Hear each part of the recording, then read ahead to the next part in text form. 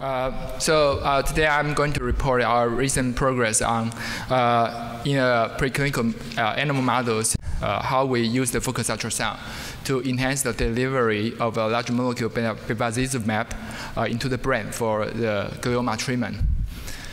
So I'm not going to talk about the detail of the blood-brain barrier opening, but I'm going to talk about the strategy, how the blood-brain barrier opening apply to the tumor.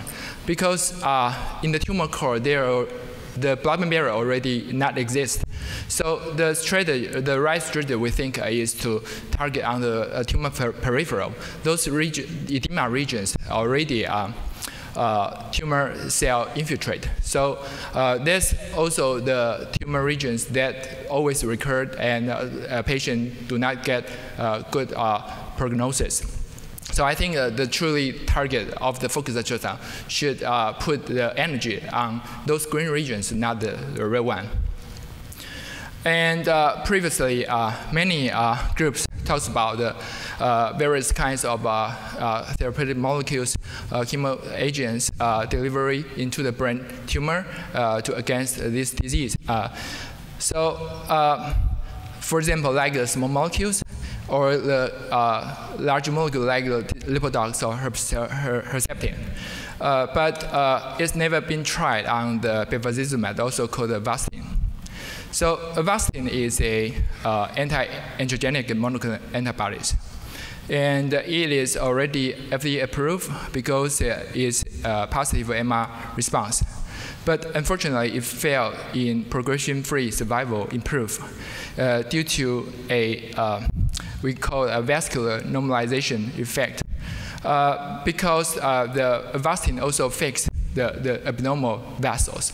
So when the vessel being fixed, the blood-brain barrier becomes back. So it becomes a dilemma when you try to penetrate the large molecule into the tumor cell.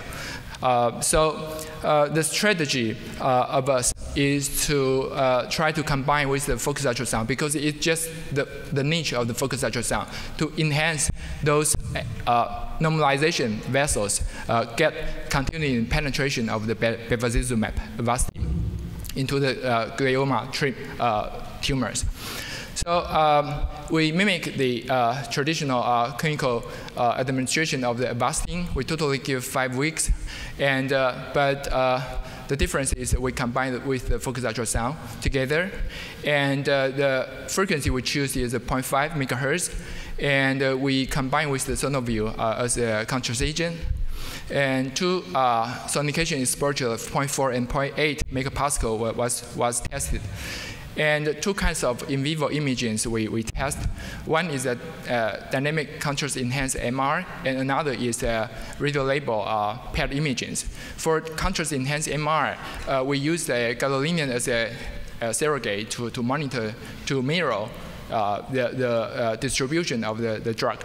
But in the radiolabel PET imaging, we truly monitor the drug because we conjugate those radio tracers together with the Avastin. So it's a true drug distributions. We try to see how correlate with these two. And we also quantitate the drug concentration by using HPLC and also the Western blot to confirm the expression of the protein. So this is the result. So on the left, we saw from the DCE MRI, there are many indicators. For example, like contrast enhanced T1 indicators, area under the curve, and K-trans or VE.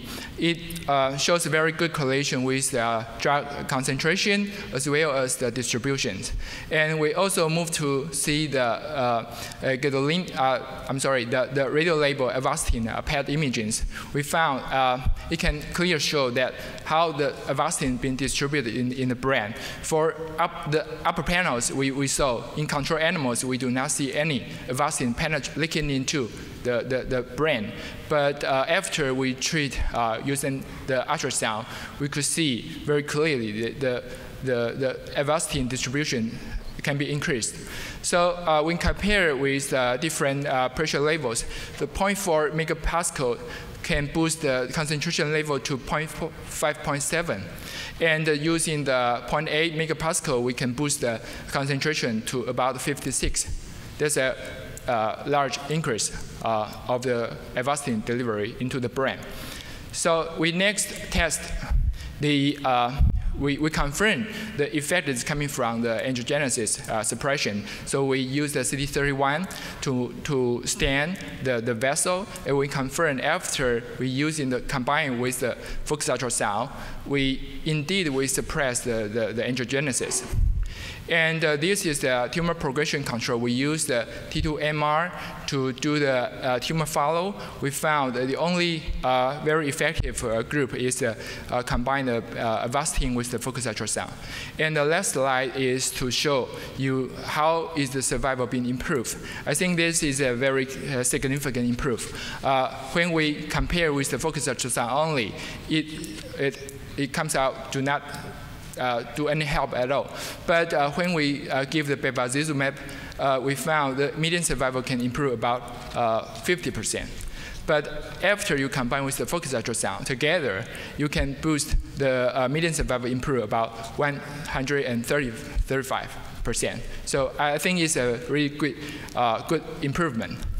So the conclusion is that focused ultrasound blood-brain barrier opening can significantly enhance the anti-angiogenic monoclonal antibody delivery.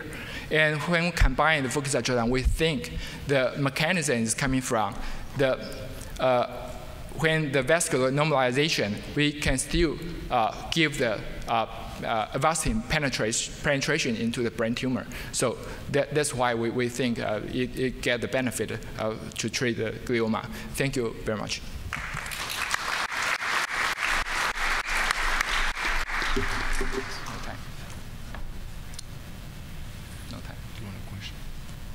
Very, very quick.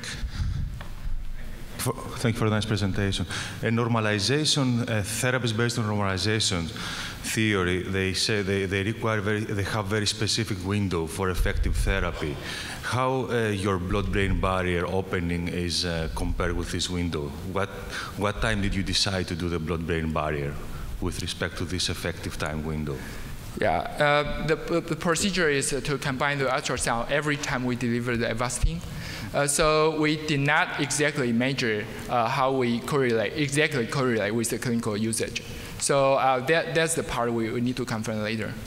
Thank you.